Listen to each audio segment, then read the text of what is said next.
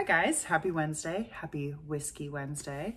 So this is the 58th tasting that I'm doing, and I think it's still part of the Savor at Home series because we are still safer at home in California, even though some things are starting to open up. But anyways, what we're going to try today is a classic Islay Single Malt. This is Laphroaig 10-year. So 10-year is what you'll come across most for Laphroaig, and it's a Islay Single Malt Scotch whiskey. So it's from the Islay region. It is a very heavily peated malt, a very heavily peated whiskey. And if you go back to day 33, I talk a little bit more in depth about the process that goes into making Laphroaig. I talk about Laphroaig quarter cask. But anyways, this whiskey is from the Islay region. It is peated to, I believe, 45 ppm. Laphroaig does their own malting, so they peat the barley themselves using cold smoke. That just means that they're increasing the amount of exposure that the barley has to the peat smoke, which is why it is so smoky. And then they double distill it, and through their distillation cuts, they're trying to preserve a lot of the medicinal tarry notes that Laphroaig is known for.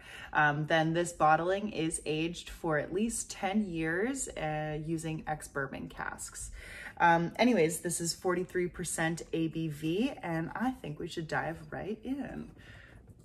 So there's a good golden color there. It's not super dark, but it's not quite as light as their quarter cask, assuming it's much, much older.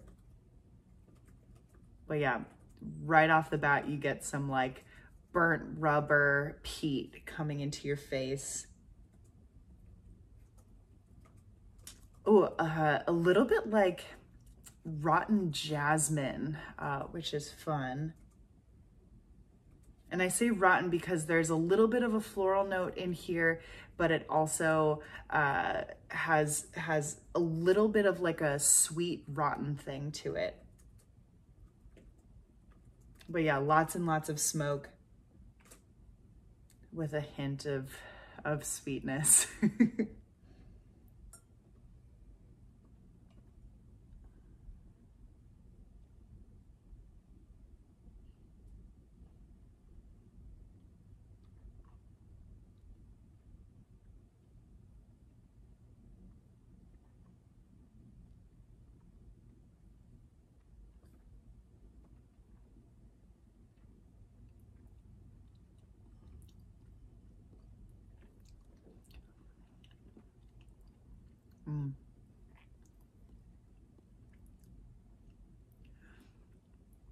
Yeah, I mean, I love peaty scotches, so this is right up my alley.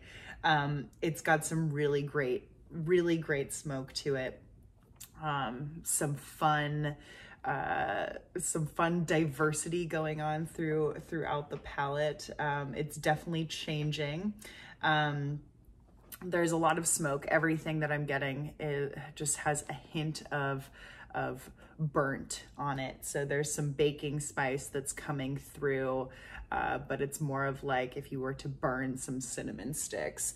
There's some chocolate coming through, but that of course is like really rich, maybe more like espresso as well. And yeah, some fun little like rubbery notes tossed in. When I went in and nosed it as I was still tasting it, it was just tires, rubber tires. I mean, these all sound like terrible tasting notes, but if you're a fan of peaty scotches, this is just what you're looking for, and just what Laphroaig is known for. So yeah, I love a good glass of Laphroaig.